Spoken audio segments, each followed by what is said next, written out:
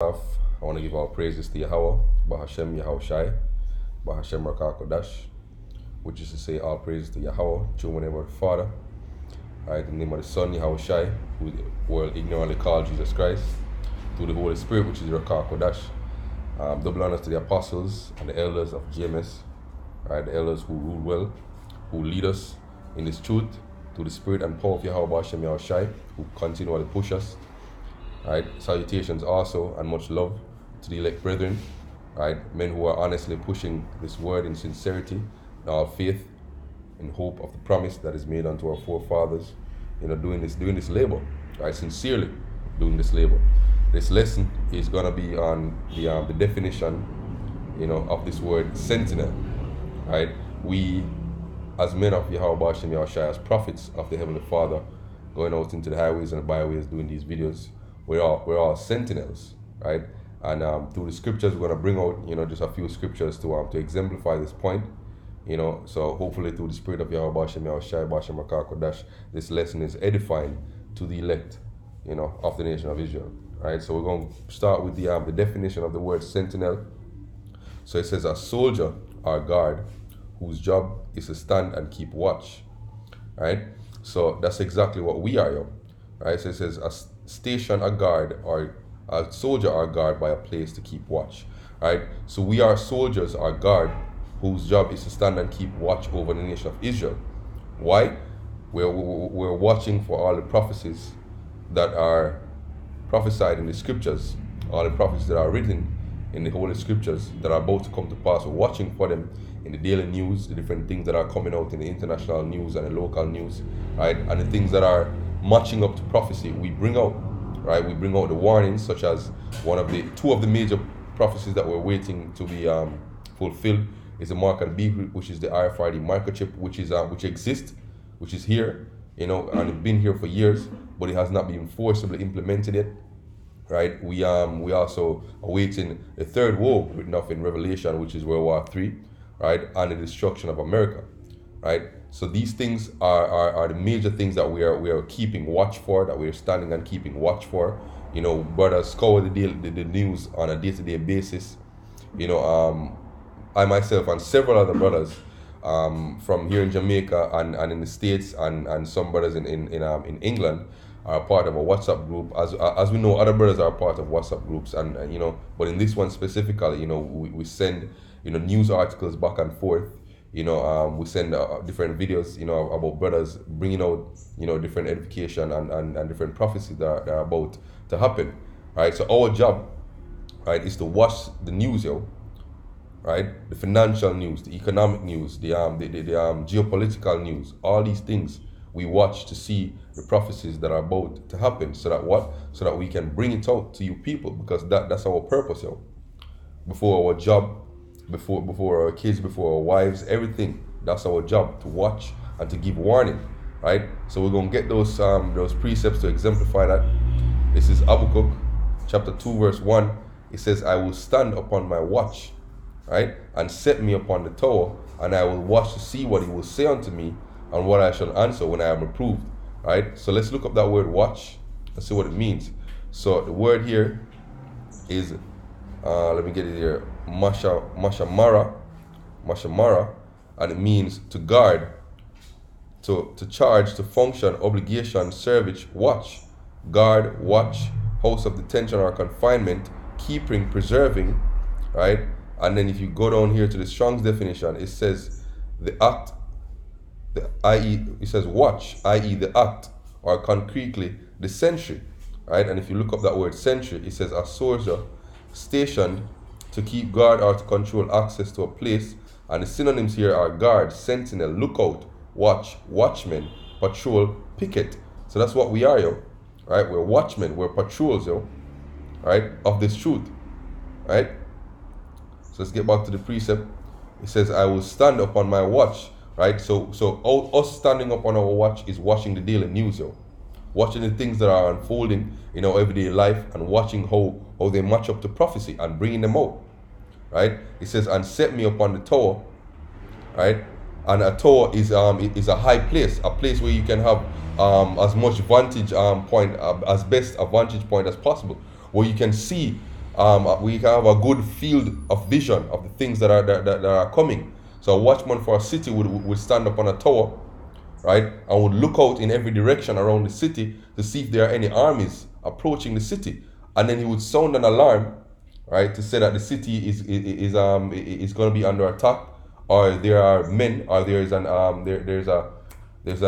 infantry, right, approaching the city. So we stand up on the tower, right, and the tower today is the internet, yo, right. We stand up on the tower of the internet, right, and we look globally, yo. Through the internet, we're able to see globally. We're able to see all the things that are happening globally, right? And we watch to see the things that are matching to prophecy. That's what it says. We watch to see what he will say unto me. So we watch to see when the Spirit will say, this is prophecy, right? So if we see something referring to a cashless society, right, the Spirit immediately says, mark of the beast. If we see stuff talking about RFID microchip implants, mark of the beast. If we see stuff talking about geopolitical conflicts between nations, especially between America and the other nations, World War III. So the Spirit speaks unto us, yo, right? Verse 2, it says, and the Lord answered me and said, write a vision, make it plain upon tables, that he may run that readeth it. And the vision are these prophecies, yo, right? For the vision is yet for an appointed time, but at the end it shall speak and not lie. Though it tarry, wait for it, because it will surely come, it will not tarry. So these visions are what we're looking out for, yo. When we stand up on our watch, we're looking out for these visions, right? And we know that they will come, they will not tarry, right? Why? Because the word of the Most High has spoken them, and what the word of the Most High has spoken will come to pass. You know, let's just get that as a side note. You know, it wasn't a part of the original scriptures that I brought out. But here we go, Isaiah 55:11. It says, so shall my word be that goeth forth out of my mouth. It shall not return unto me void, but it shall accomplish that which I please, and it shall prosper in the thing whereunto I sent it. So one of the prophecies that has gone out of the Most High's mouth is that America will be destroyed. Mr. Babylon the Great, the daughter of Babylon, right? One of the prophecies also is that the RFID microchip, which is the mark of the beast, is going to be forcibly implemented. So that's words that have gone out of the Most High's mouth. That's YAHAWAHSI speaking, right? And it says he will not return unto him void, but he will accomplish the things that I please. So we know that these prophecies, though they may tarry, though they may seem to tarry, they are set for an appointed time. And at that appointed time, they will speak. The Most High has set everything in appointed times, yo, right? This is Ezekiel chapter 3, verse 17. It says, son of man, I have made thee a watchman unto the house of Israel.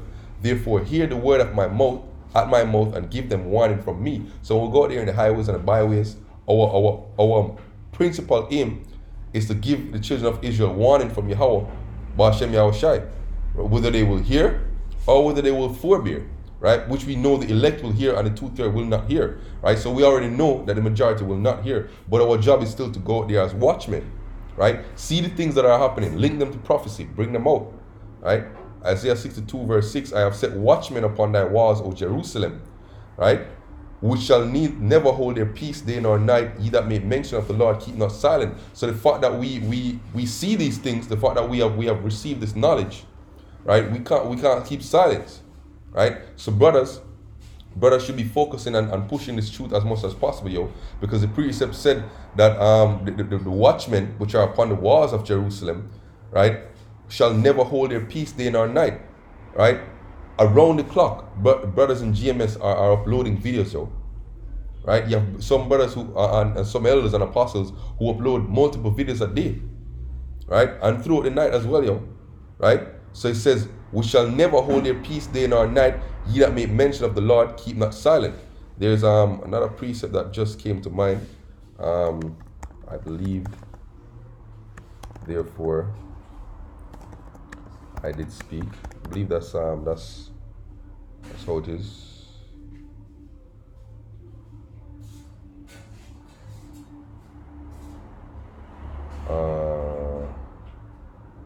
Right.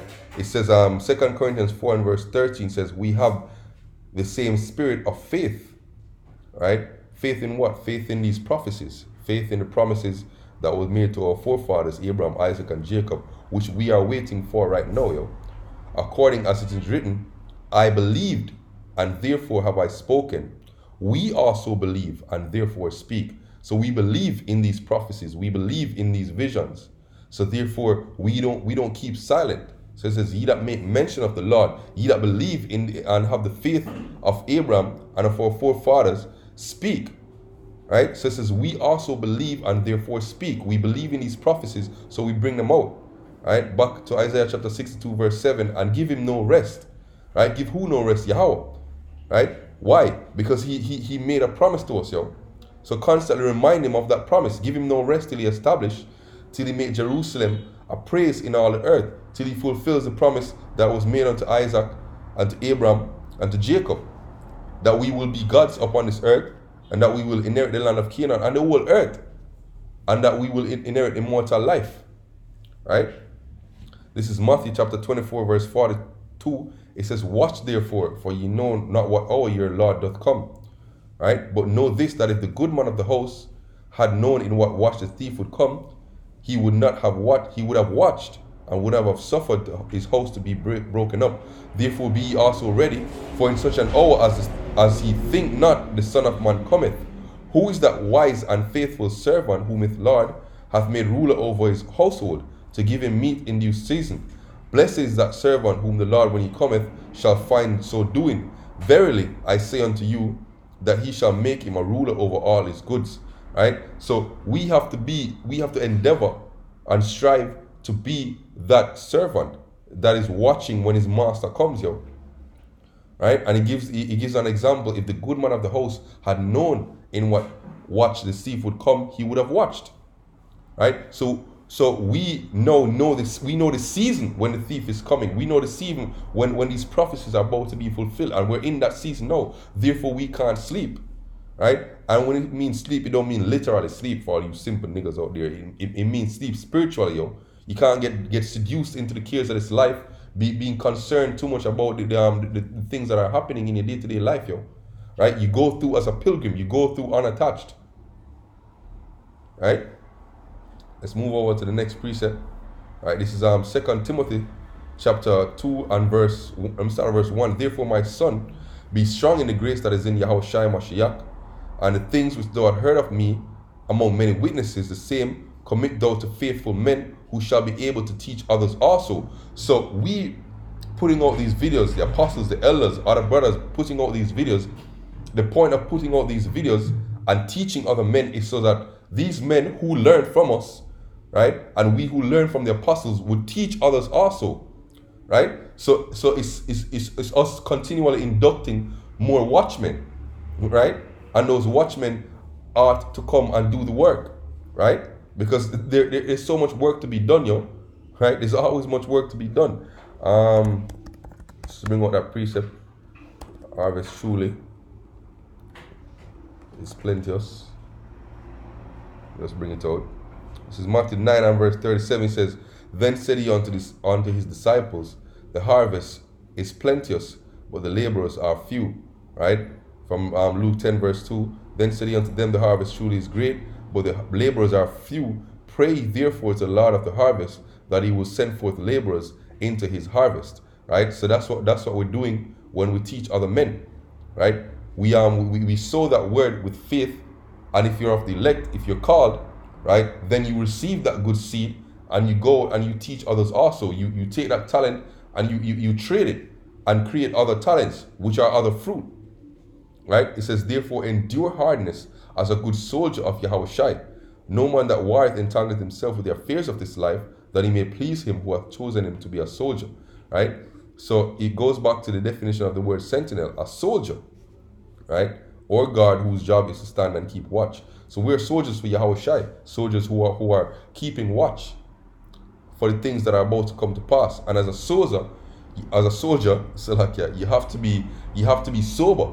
You have to be vigilant, right? You can't be a watchman. You know, for example, a business hires you as a security guard, an overnight security guard, a watchman pretty much. And then during your hours of watch, you're drunk or you're falling asleep. You're not alert, right? You're a poor watchman. So that means that a thief can come up, a criminal, a robber can come up, a burglar, right? And break into the business place, and you're not even aware, right? So we who are watching the things that are about to come to pass, we are not to be drunken, right? We ought to be vigilant. So let's bring this out from 1 Peter 5 verse 8.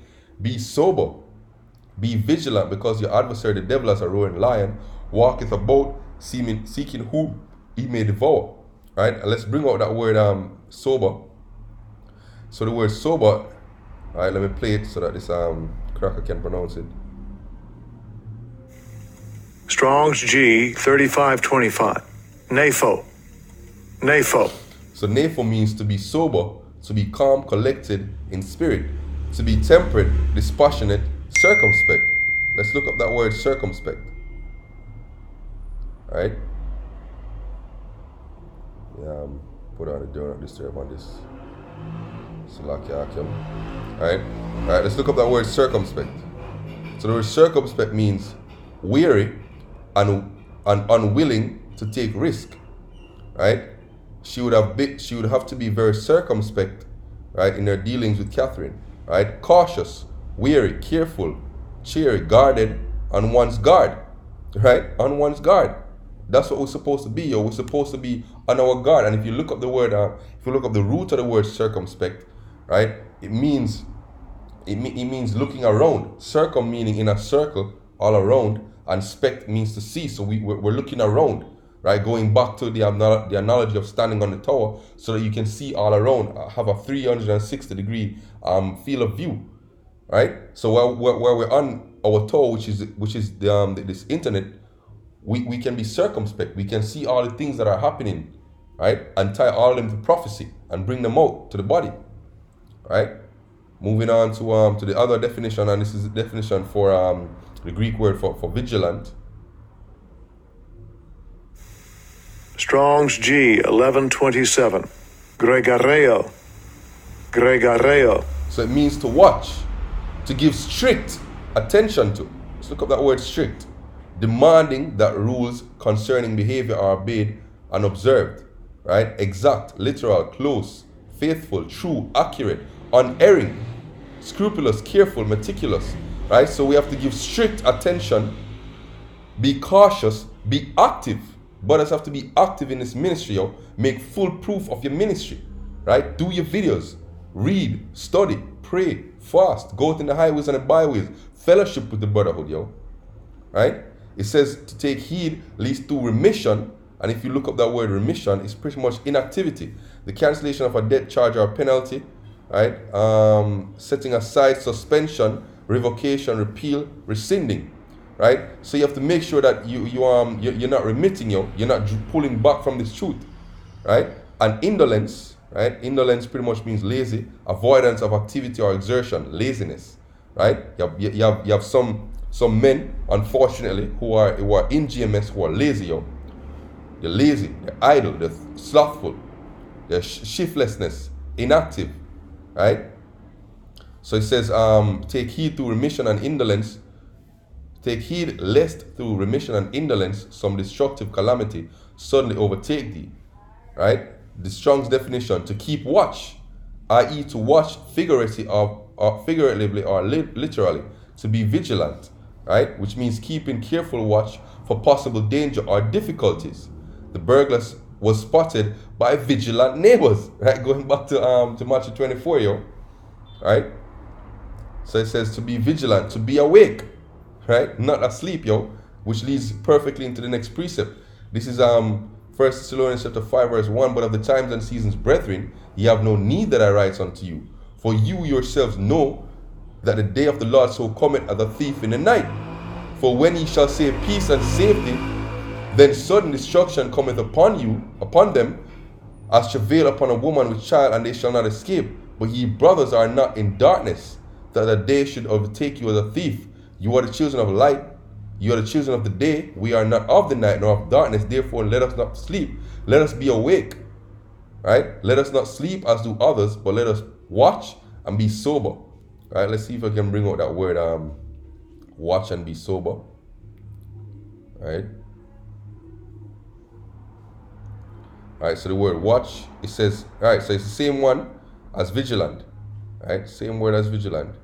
Let's watch and be sober, and the same nepho, all right, which we just brought out. right? Therefore, let us not sleep, right, as do others, but let us watch and be sober. For they that sleep, sleep in the night, and they that be drunken are drunken in the night. But let us who are of the day be sober, putting on the breastplate of faith and love, and for an helmet the hope of salvation. Right? So that's pretty much it. You know, I hope this lesson was edifying to the spirit of Yahawah Hashem Yahawashi. Right, to the elect men out there. Right, let me just bring out the definition one more time for sentinel. Right, a soldier or guard whose job is to stand and keep watch. Right, a station, a guard or a soldier by a place to keep watch. So brothers, keep watching, keep pushing. Shalom.